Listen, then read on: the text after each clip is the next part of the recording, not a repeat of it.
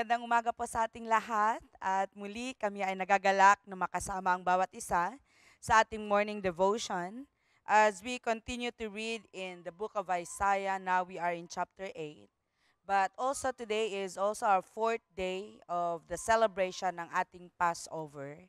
And we want to encourage everyone to have a time to commemorate this time and to really come in the presence of God and to ponder dun po sa ginawa po niya sa atin, beginning by the time when He allowed the death and the destruction of Israel to pass over them. And it's the same thing that God has given us in our time today. He also passed over and allow all the calamities in our lives to pass over us. And He gave us Jesus as a Passover lamb. Amen. And we want everyone to enter into this truth, especially sa panahon at sa timing ngayon ng ating pong pag-alala ng Passover.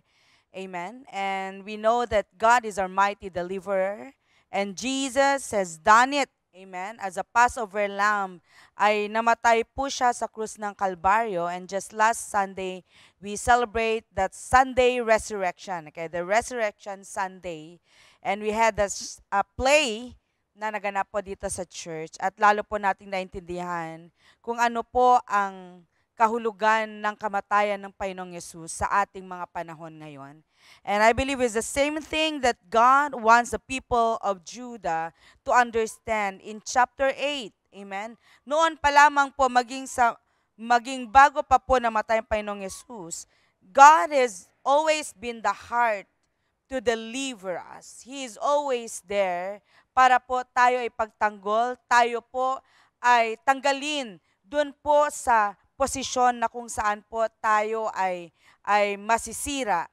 And this is the very work ng Panginoon. From the beginning until today and in the future, God is quick to deliver.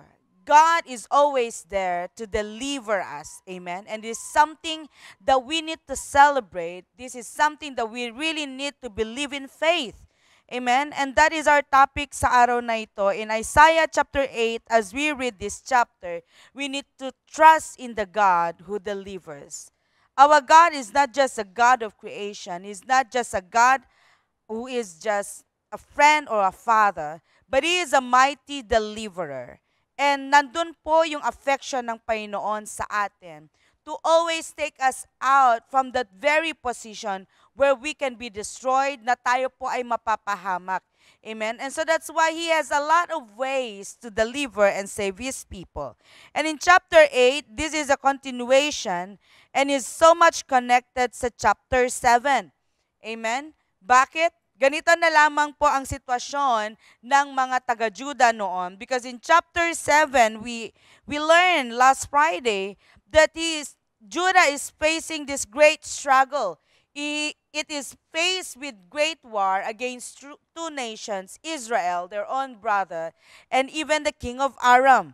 Amen? So dalawang nasyon ang kaaway at nagsama upang sirain at supilin ang nation ng Israel. But you see, in chapter 7 pa lamang, sabi po ng writer ng Isaiah, even if two nations rise up against Judah, sabi po dito, but they could not overpower it. They cannot overpower the land of Judah or Jerusalem. At ganun na lamang po ang preservation ng Panginoon sa nation na ito, na kung saan even if two big nations come against it, they cannot overpower Judah. Amen? Subalit kahit ganito po ang pangyayari, kahit po very overt at obvious ang success, ang victory ng Judah, nandun pa rin po that deep within them, they are full of fear. Kaya po sa chapter 7, sila po in-encourage ng Panginoon through the prophet Isaiah. And he says in chapter 7 verse 4, be careful, keep calm, and don't be afraid. Sabi po niya, bakit be careful? Amen? Because it is when we begin to fear that we fret, we dread. na dito po nawawala yung ating pananampalataya. When people are in trouble, madali po tayong matakot. At ang ating pagkatakot, ito po ang naglalayo po sa atin sa presensya ng Panginoon. Ito po madalas ang dahilan kung bakit tayo napapahamak. Amen? Because we begin to do things on our own. We begin to lose our trust in the Lord. But today in Isaiah chapter 8, God is reiterating, God is making and giving an emphasis sa kanyang mga anak, trust in the God who delivers, because He shall deliver. Amen? And kahit po ganun kalaki or karami yung kanilang kaaway, they need to trust that God is delivering them. And even in chapter 7, it ended in the way that He reminded His people, you don't need to fight so much. There will be a time that God will make a way for you. Ano pong sabi dito? He gave Assyria as one of the signs. And they will be an instrument ng Panginoon para po iligtas ang kanyang mga anak sa Judah at sa Jerusalem. Subalit in chapter 8, ganun na lamang po natin maintindihan ang takot ng mga taga-Judah, that in chapter 8, the prophet Isaiah continued in reminding them of the words ng Panginoon. Now, first point that I want to share in verse 1 to 8 is that believe God is quick to deliver. Believe God is quick to deliver. The Lord said to me in verse 1, sabi po dito, take a large scroll and write on it with an ordinary pen, Maher-shalal-hash-baz. Ito po yung pinapasulat po sa kanya. And He says, take up this big scroll and use an ordinary pen. That means in a way that these people will understand. God is stooping down in the level of these people dahil they were being blinded by their fears. That's why God has to make and command Isaiah to make this big sign, okay? To make this big announcement for the people to know Maher-shalal-hash-baz. What does it mean? It means speed to the spoil or hurry to the plunder. Amen. Speed to the spoil and hurry to the plunder. God has already given them the sign and assurance that He will deliver these enemies into their hands. And they will get the spoils and they will plunder these nations. And they will be quick. Amen. Sabi po niya dito, so He made love and they bore a son. And they called it Maher-shalal-hash-baz, because it is a sign God is giving to the people of Israel, that in this way, you will also see the quick deliverance of God. Before this child will learn to say mother and father, the deliverance of God will be experienced by my people. And He is quick to deliver. And this is something that God wants them to understand. Bakit? Because the people of Judah, they were very impatient. They believe in God, they fight their battles, but they still fear. They still doubt God's presence, God's mighty moving in their lives. Why? Because they were impatient. Amen? Siguro, feeling po nila hindi po fully na pagtatagumpayin ng Panginoon ang kanilang mga gawain. Because they were very impatient. They are rushed. Amen? Pero sinasabi po ni Isaiah, you need to know God is quick. Not that God is so hard or unable to deliver them completely. But it's just that the people are so impatient. Amen? Gusto nila po agad. Kaya nga po nawawalan po sila ng pag-asa kahit po pinapakita ng Panginoon sa kanila. They have been victorious in a lot of things. Amen? Lalo na po sa kanilang kaaway. But then, these people, they do not understand. It is because of their unbelief. Amen? It is because of their unbelief. At bakit po? Sabi po dito in verse 6, the Lord spoke to me again because this people has rejected the gently flowing waters of Shiloah, and rejoices over Rezin. I'm the son of Remaliah, therefore the Lord is about to bring against them the mighty floodwaters of Euphrates. Bakit po ito? Yung sinasabi ng Panginoon, akala ko ba i-deliver niya ang mga taga-Juda? Subalit, sabi po niya dito, dahil ang mga tao ay nireject nila ang Panginoon. They have been rejecting God by allowing fear to reign in their hearts. By doubting God, they have rejected God, and they rejected the waters of Shiloah. Ano po ba tong Shiloah? Ito po yung small river, small spring na binigay ng Panginoon sa Israel, because Israel do not have these big rivers. Okay? Unlike the nation of Assyria, they have these Tigris and Euphrates, and these are mighty rivers. They really cause so much flood. And these people, because they fear, they'd rather, yung honor nila nandun po sa kanilang mga kalaban, sa Assyria, sa Aram, sa Israel. And they have rejected the God that is saying to them, I'm going to deliver you. It's like rejecting the Shiloah, this gentle spring that God gave them. And God has been gentle to these people. God has been sustaining these people. They may have been facing a lot of difficulties in their lives, but they have experienced how the Lord covered and protected them and sustained them. They may not be that super great nation compared to a lot of these big nations, but you see, the presence of God was with them. Amen? But they have rejected this. They have rejected the sustenance of the Lord in them, but instead they look up at Rezin. Ang Rezin po na to, sila po yung kalaban. And they fear them. They fear their enemies rather than fearing God. And you say in our lives, many times ganito din po tayo. When we are in trouble, we are quick to respond in fear, but not to ask God. We are full of unbelief. We are full of unbelief that God has to speak in our level and He has to give us a sign. Nakita po ninyo, many times in the Bible, why God is to give a sign. Because many people tend to ask for assurance. To see is to believe. We always want assurance in our lives para po tayo manampalataya. Bakit po si Moses?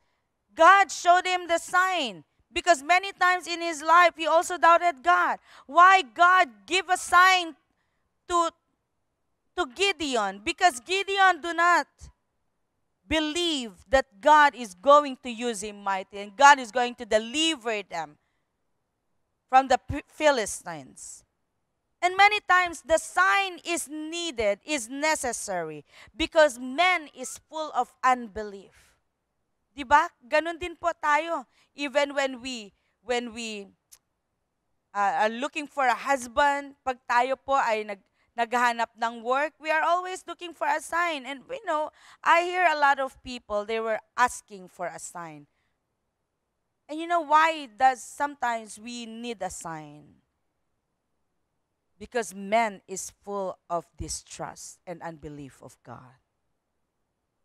But you see, God is willing because He is a God who speaks. He is a God who wants to deliver His people. Amen. And we need to believe this. We need to believe that God is going to deliver us. And He will not just deliver us, but He will not allow us to suffer that long, but He's gonna be quick if we only believe. Many times we think God is not quick to move. Hindi po dahil God is unable, God ay nahihirapan po siya to accomplish His will, accomplish the delivering work. But you know, it is because we are just so rushed within us. Hindi po natin kayang magantay. Dahil po tayo nais po natin instant lahat, di ba? Lalo na po dito sa Metro Manila. Everyone is so busy with our work. Everyone is so busy with a lot of things. And we always eat instant noodles. We always go to fast foods. When we line up, we are impatient to wait. And many times we see that in our lives, even po yung promotion, even po on things, yung development ng mga bagay-bagay sa ating mga buhay, even in our relationship, we tend to rush everything. At minsan po, minamanipulate po natin ang timing ng Panginoon. We manipulate God by putting our own timeline. Pero madalas po makikita po natin, God is destroying our timeline. God is destroying our plan. Because minsan po yung timeline natin, yung plano natin, hindi po ito nakakatulong upang tayo ay patuloy na manampalataya sa Panginoon. If instant God will give everything sa atin, we will not learn the principle of waiting. We will not learn the principle of trusting, of perseverance, of patience. Amen? But you see, we need to understand, when I say believe God is quick to deliver, He is going to do it according to His timeline. Amen? We should believe. We should not be impatient, but instead,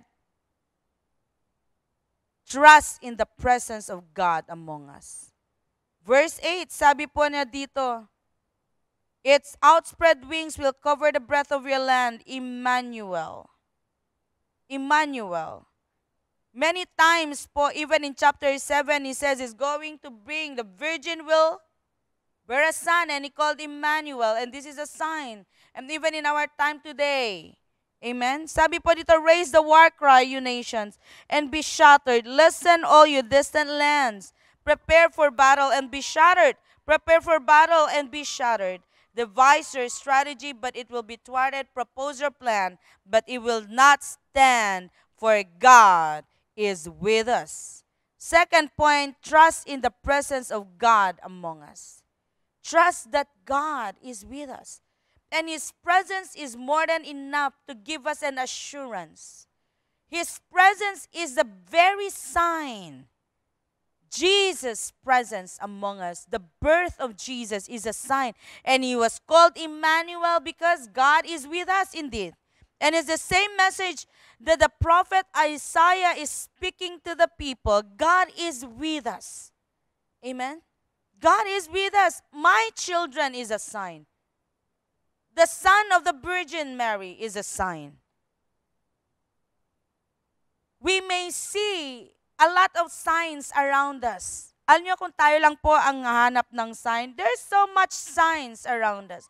There is a sign of suffering, a sign and a symbol of difficulties around us. Marami pong kapigatian, marami pong discouragement. When we just look for a sign around us, you see, you will not be encouraged. We will not believe in God. Dahil po ano pong pinapakita ng mundo sa atin? Heartbreaks, disappointments. And so that's why in our lives, ang hirap po nating manampalataya sa Panginoon. But what is the sign that God is giving us? It is the sign that allows us to be reminded God is with us. Jesus, this Passover celebration, the Resurrection Sunday, is a reminder for us God is with us just as He is with them in Judah during those times. Do not call conspiracy. Sabi po dito, even if nations rise against us, against them, but know that the presence of God among them is more than enough to deliver them. They should not fear. Sabi po dito. Do not call conspiracy, verse 12. Everything is people cause a conspiracy. Do not fear what they fear and do not dread it. The Lord Almighty is the one you are to regard as holy. He is the one you are to fear. He is the one you are to dread. And He will be a holy place for both Israel and Judah. And He will be a stone for them. What stone? A stone that will become a stumbling block for them. Bakit? Because yung way po nila, dire-diretso po sila. Doon po sa way ng destruction. Doon po sa way na kung saan sila po ay mapapahamak. They've been into fear so much. And so they have to, God is to become their stumbling block. Para lamang po matauhan po ang mga Israel. Para po matauhan ang mga taga-Juda. That their deliverance, it doesn't come to be being friends with these people. Tingnan niyo po ang Israel. Kaya po niyang i-befriend ang Aram, ang nasyon po na hindi po isang Israel, to go against his own brother Judah. This is the way of men. We will not see. We will not see the perfect will of God. Ang gusto lang po natin kung paano mapangyari yung gusto natin. And sometimes we are blinded. Why would he connive and befriend this nation of Aram against Judah? Na kung saan po ang kapatid po niya ay Judah. And many times, this is who we are before God. May mga ways po tayo na akala po natin this will lead us to success and prosperity, but is actually leading us to destruction. And so that's why God will thwart the plans of men. Even if nation rise against us, no matter how powerful and mighty their armory, their plans were, gaano man po sila kalaki. Even po, yung mga plano po natin, gaano man po ka-clear, gaano man po katindi yung calculations po natin. If this is not the perfect will of God, God can thwart the plans of man. Lalo na kung alam po niya na ito ay kakapahamak po natin. That's why we should not trust. We should not boast in chariots. We will not boast in horses. That means we will not boast and trust in the ways of the world. But we need to learn to trust in the Lord. Trust in the presence of God. We may not see God's presence among us. In our naked eyes, you don't see God walking on us or walking with us along our journey, but in the spiritual eyes of faith, we need to understand God is with us. And He is our holy place. He is a place of refuge. He is a place of calmness and peace. Amen? Ito po yung promise ng Panginoon. Tingnan niyo po ang Russia. Russia is so big of a nation against Ukraine, but I can see the hand of God. They retreated from Kyiv. Some of their forces retreated. And this is just a small nation of Ukraine. You see, God can thwart plans. Even if nations rage, even if men, boast in a lot of things in our lives, we can never thwart the plan of God, but God can in our lives. That's why we need to trust in Him. We may see the strength and the power of nations, or the power of the enemy over our lives, power of the evil force in the world today. But as a church, we need to trust in the way of God and do not follow the ways of the people. That is what Isaiah says. And what is the way of this world? What is the way of the people? It is unbelief and fear. It says there in verse 12. But the Lord says, for us through Isaiah, that He is with us. His presence is enough. Amen? His presence is enough as a sign for us, as a testimony for us, that He is going to deliver us. He will not fail because He is a God of deliverance. Amen? But fear only God because He can cause us and enable us to fall. Alam niyo po, ang kailangan nating katakutan, hindi po yung gaano kalaki ang problema natin. Hindi po kung gaano kalaki o karami po yung mga atake ng kaaway sa atin. This is not something that we need to fear. But we need to fear if the presence of God is not among us. We need to be fearful kung ang presensya ng Panginoon ay wala na sa atin dahil po sa kawalan natin ng pananampalataya. Dahil lamang po sa ating patuloy na pagiging matatakutin sa maraming bagay. There's a lot of things that we will encounter. Alam niyo po, hinarap po natin ang pandemic. Hinaharap po natin ang maraming mga war at this moment. There's a lot of wars going on. There's a lot of things going on in your marketplace, in your relationship. Pero hindi po ito ang ating katakutan. Ang katakutan po natin, pag wala na po yung kapayapaan ng Panginoon. Kung wala na po yung encouragement, yung comfort ng Panginoon sa atin. Because it's something the enemy cannot remove from us. But it's only when we turn away from the Lord and we run away from the very presence of God na patuloy po natin na ibinibigay at isinusuko ang ating buhay sa palad ng kaaway. And this is how we are being destroyed. But we need to stand firm and believe that the presence of God is more than enough to cover us, to provide for us. Remember in the wilderness po, ang mga Israel, wala po silang kahit ano. But you see, for 40 years, God sustained these millions of people of food, water, protection, na hindi po sila nasira.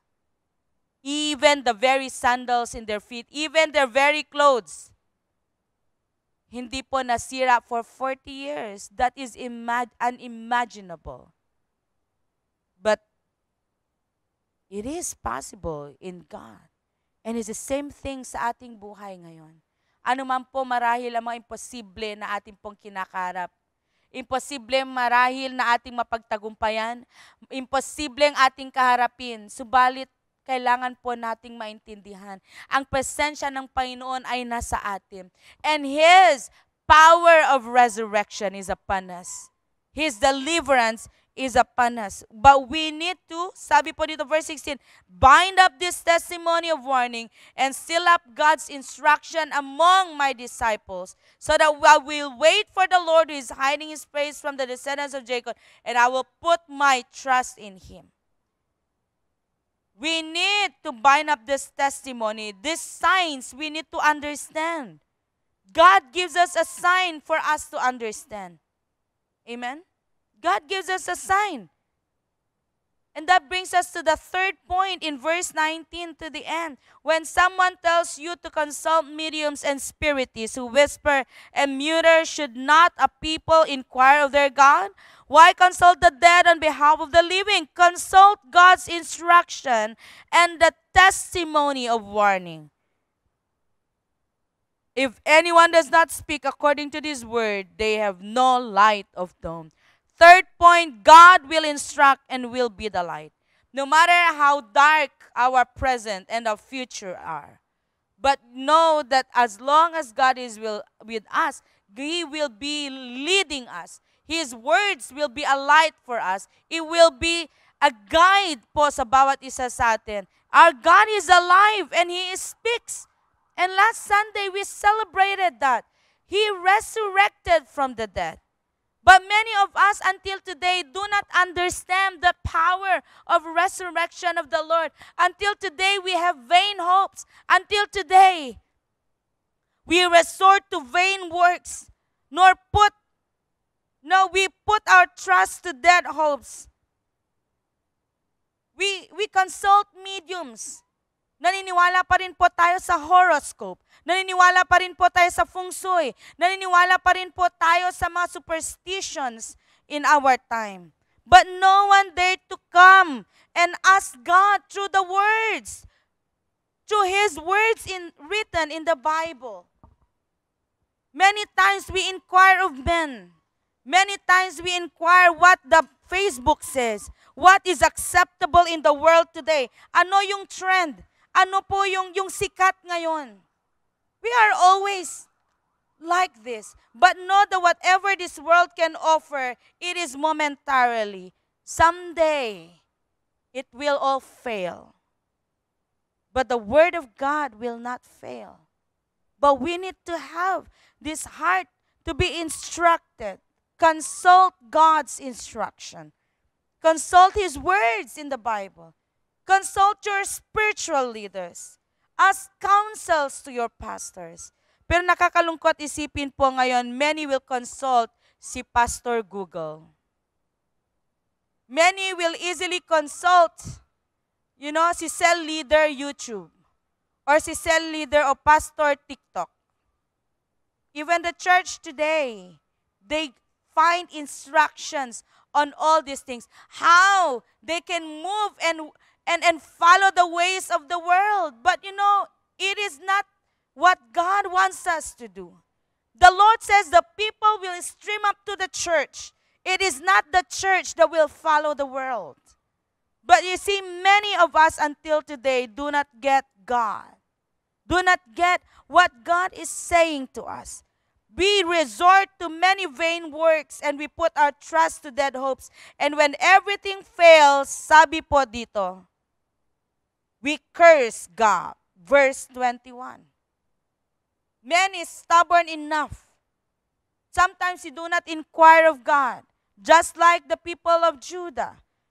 They allow their fear to lead and rule over them. Kaya naman po kahit ano na lang ginagawa nila and they turn away from God. They do everything except from coming to God and asking instructions from God.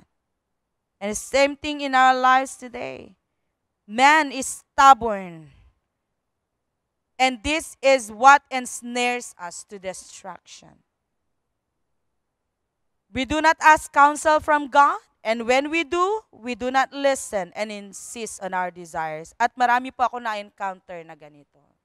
They would come to us, inquire, ask, magpaalam, humingi po ng instruction, even in their relationships,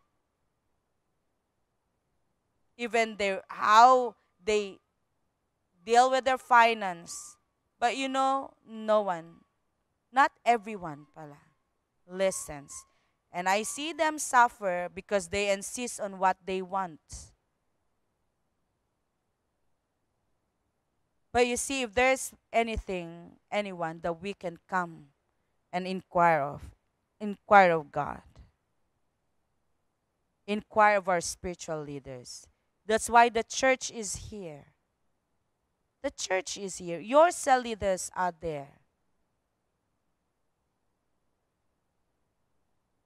The many actions that we do, you know, marami po akong naririnig na lang.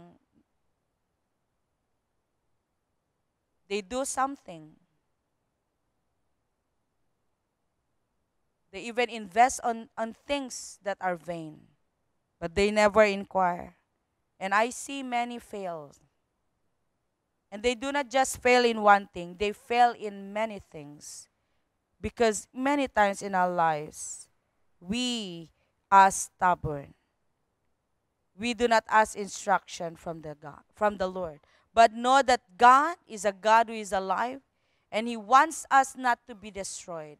And so He is willing to speak and instruct us and to guide us, and He will be the light. It is only when we learn to come before God and ask His instruction that in our dark times, the light will come and light. The light will come to light the darkness, and God will lead us the way towards life. And brothers and sisters, this is what we need to know. Trust that God is going to deliver us. But we need to learn to obey, trust in Him, and follow His ways. Even if sometimes in times of following, hindi man madali. Minsan may ginagawa ang Panginoon, you know, na you don't have to do anything. This is His way. Pero sometimes, men, hindi po natin kayang gawin ito. Hindi po tayo napapakali hanggat wala po tayong ginagawa. But we need to understand God has His way. God has His timing. Amen. And today, as we continue with our Passover, let us come and reflect on ourselves. As we continue to repent, God has finished. God has promised us the victory already. But when will we understand? When will we accept this truth? That it's only in His presence that we can be delivered. It's only in His presence that we can accomplish a lot of things in our lives, especially the very purpose that He has put in us. Today, let us come in the presence of God. Oh Father, we come before you as we read your word today.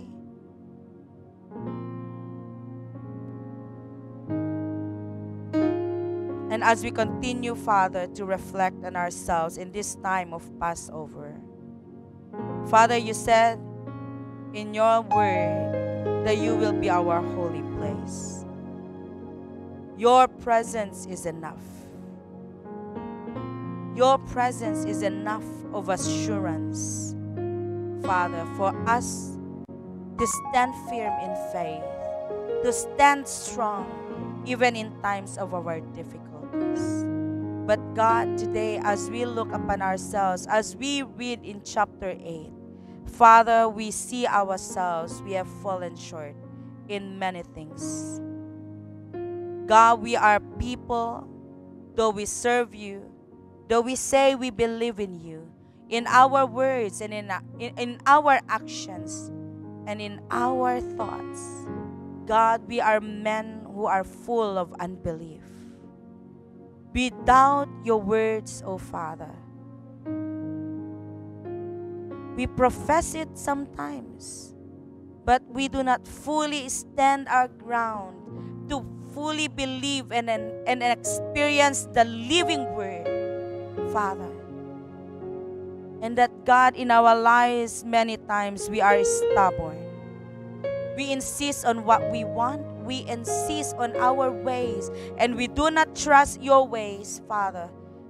Whenever we are faced with troubles, we are filled with fear. And we allow this fear to lead us. We allow this fear to take over our lives, Father. And we lose our sense in the Spirit. And we feel full of calculations. We are always asking for assurance. We're always asking for a sign because we don't believe you enough. We don't trust on your ways, Father. We even come on mediums. We believe on a lot of things the world is offering us. We believe in feng shui. We believe in our horoscope. We believe on a lot of things the world and even man speaks to us. We even believed our very voices, the voice of fear in our lives. Father, today I pray, forgive us. Forgive us, oh Father. We repent of our weakness. We repent in the times, God, that we are impatient. There are times we feel and we accuse you of being so, Lord, that we feel like you are unable. We feel like you are slow, God, to accomplish your words in us. We accuse you of a lot of things. And so that's why we become self-dependent. And we even, God, are impatient to see your deliverance in our lives. Because we manipulate you. Because we want you to move and accomplish things according to our own timing. But we forgot that, God, we are short-sighted. But you, oh Lord, you are seated in the throne and you see everything, even our past, our present, and the future. And you know better than us, for your ways are higher than our ways. But we keep on, Father. We insist on what we want and taking your place, your position in our lives. And we become our own gods. We become our own gods, Father. We become our idols. And we trust on our abilities. We trust on our own timing. Panginoon, patawarin mo po kami. Because we are filled with deceit in our lives. And we are deceiving ourselves by believing, Father, that we can without you. That we know better than you. Father, forgive us. Forgive us, Panginoon. Today, God may be speaking to us. God is touching our hearts. There are things in our lives that we put our trust upon then God. Today we can pray for ourselves. Pray for ourselves. What are the things that we trust? We trust ourselves more than God. We trust our family more than God. We depend on our work more than God. We depend on our savings more than God. Today we confess, oh God, may you search our hearts. May you search our hearts, oh Father, and forgive us. Forgive us, oh Lord, of our stubbornness, because we insist on what we want. Lord, we do not dare to come and inquire of you. We don't dare to inquire even on our spiritual leaders, but we rather inquire of the things, Panginoon, na ibinibigay ng tao. Father, today, may you search our hearts. Panginoon, patawarin mo po kami, because we become self-sufficient. Na minsan po ang pagiging self-dependent, self-sufficient po namin, it leads us far from you. It leads us astray from your very will and your very purpose. Panginoon, sa araw na ito, patawarin mo po kami. Give us a teachable heart. Give us a heart that will search you. Give us a heart that is willing to humble before you, Father. A heart that can listen. A heart, Panginoon, that will embrace and pursue you, Panginoon, and not our will, but your will. Lord, hayaan mo, Panginoon, na mamatay po kami sa sarili po naming mga will, sa sarili po sa aming pagiging makasarili. But help us to arise with you, Jesus. To believe in your resurrection power.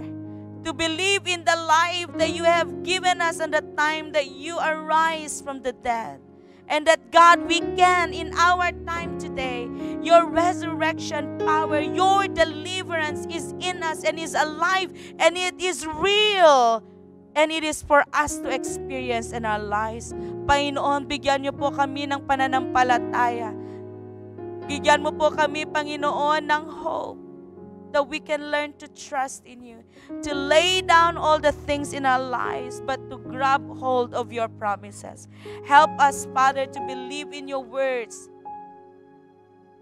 to pursue your instructions, Father, especially in this time, Lord, that men tend to be right on their own. Habang pong, Panginoon, lumalala ang mundo, men begin to rise up like they think they know better than you. Even in the internet, Panginoon, nakikita namin. Men wanna try to be right in their own rights. We always use the excuse of the freedom of speech to do what we want, to say what we say. But we are falling away from your very purpose, Panginoon. Lord, today as one church, help us. Help us. Straighten our path to you, God, that may everyone who will follow you, not the ways of the world, they will find refuge in you. They will find deliverance in you, Father. For you will be their holy place. You will be their deliverer. You will be their comfort. You will be their peace. And the same thing that, Lord, we ask today, give us the peace. Give us the heart that will rely on you. Give us, Father, the will to grab hold of your promises. That anyone who will believe, they will learn to wait. They will learn to wait for you, God. They will learn to put their trust in you. And that, God, you be pleased in our lives today, even for us as a church. Panginoon, marami man po kaming kinakaharap ngayon. Ang pandemya, financial difficulties in our relationship. But Father, today we trust that we have a God who is quick to deliver. And I pray that to everyone who believes today, Lord, May you reveal yourself unto them. May they experience you greatly sa kanilang buhay. Preserve them, sustain them. Be, Lord, the spring of Shiloah for them that moves in the midst of your people with gentleness, but with life, with hope and sustenance. Father, we thank you. Refresh your people, especially to those who are suffering today, to those who are in fear. Lord, I rebuke the fear in their lives. I rebuke all the works of the enemy over their lives. And God, we cut off every bondage. We cut off everything that the enemy has, Lord, tied them on. I pray for freedom and release them. Release them today that they will be set free. They will continue to believe. Father, we thank you. And we entrust to you our lives. We entrust to you our nation, the Philippines, Panginoon, that even as we have this voting, Lord, beginning this week and last week, Panginoon, patuloy po that we will seek your instruction. We will continue to be, Lord, walk in your perfect will. And even in our decision makings. Father, we thank you, and that as we continue, God, to walk in this week of Passover, samahan mo po kami. Patuloy mo, Panginoon, ipakita sa amin what are the things we need to confess, that we may be, Lord, be acceptable before you, God. Lord, we thank you. I bless everyone today, and this we pray in Jesus' name. Amen and amen. Hallelujah. God bless po, and see you again tomorrow for chapter 9.